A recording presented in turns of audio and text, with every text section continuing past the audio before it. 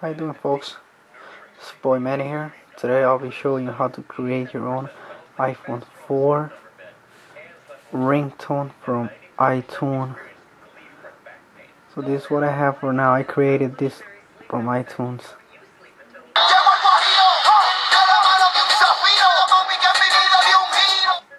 It's just an example what you could do with iTunes, and you could use any MP3 music or song that you have. So let's get to it. So what you're gonna need is some iTunes open and the song that you want to create as your ringtone. In this video I'll be showing you how to create the current one that I have on my iPhone 4. So here's the song that we will be creating today. Here you go. Okay, so what you gotta do is you have to cut out the 30 seconds of the best song that you like. In this case, I'll be going to get info. See that? So what you do, you right click this see the song, you right click it, and you go to there. No, not there. There. Get info. So click there. So this will pop up. So what you gotta do, you gotta go to options, and you're gonna cut out the best 30 seconds that you want. In my case, the best 30 seconds starts from 42.9. Just add 30 seconds to that. It should be at 112.9, as you can see here. I want you to just click OK.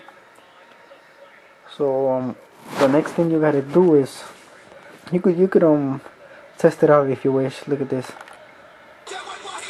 See? Started exactly at 42.9 seconds and it would end at 30 seconds later. So the next thing you gotta do, you gotta make sure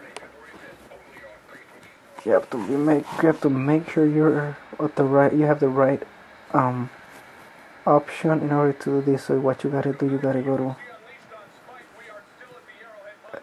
to edit there, go to preferences there. So this pops up after you hit preferences right here.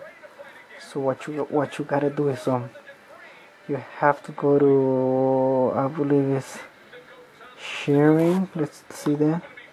It's not sharing, so let's see. Not store device.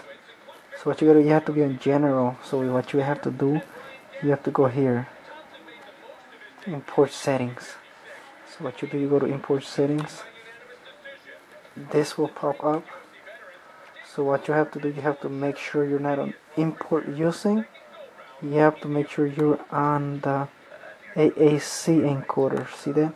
Click that, and then click OK. See, click OK. So you're basically done with one of the most important things. Okay, just click OK. So what you do, the next thing is pretty simple. So what you do, just go back to the song here.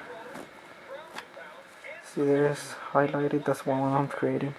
Right click that, and then find the option that says there it is, create AAC version. Click that. See, you heard that little tritone sound, meaning that you're already done. So what happened is here goes the original, an extra file with the same name of the song pops up at the bottom of the original one. In my case, here it is. See, that's the one that I created. Actually, that's not it. Sorry about that. So let's see. This is the original one right here. As you can tell, this is the one that I created right here. How can you tell that's the one I created? Look at the time. It's only 30 seconds. Okay, only 30 seconds. So that's the one I created. So what you gotta do next is right click the one that you created, the 30-second one. Right click that and go to show in Windows Explorer. There it is. So this pops up, and there goes the song that you just created.